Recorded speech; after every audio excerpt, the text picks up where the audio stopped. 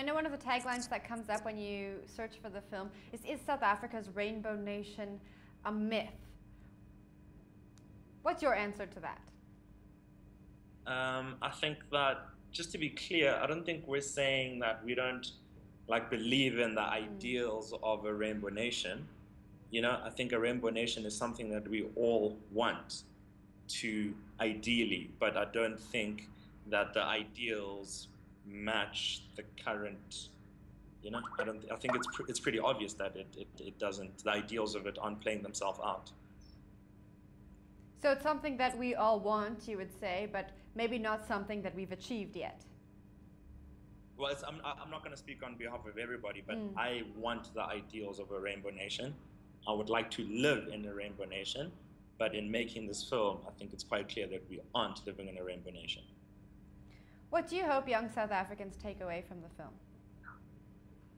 As Alison said, I think it's just this lexicon of being able to navigate these issues, to realize that the issues don't exist in isolation, but they're part of like a larger framework of, you know, structures and rules and coding that have been established in society for like centuries, you know? So if someone looks at you funny in the street, it's not because at that one point in time they thought they didn't like what you looked like or what you wore or whatever. It's part of a bigger, more complex system, and I think to equip young people with the lexicon to be able to navigate these issues. Yeah, I think it's important for us to incite some sort of reflection. Like if we can get anybody reflecting even on a small scale about their daily interactions, I think that it will be considered a success, because this whole like reframing, the reimagination, like Lebo said, it starts with this reflection, so that you start to understand your space and other people's place and how it all works together and how you can like improve like your own experience and other people's experiences of this world. Like, and you know, being an outsider working on this film, I don't think that these ideas are limited to South Africa. It's completely applicable globally at the moment, particularly in America, really.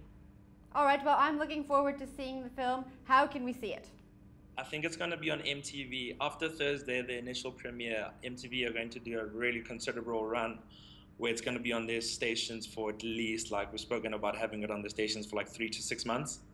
Just to the point where no one should ever ask the question, where can I see the film? I think that's what we're hoping for.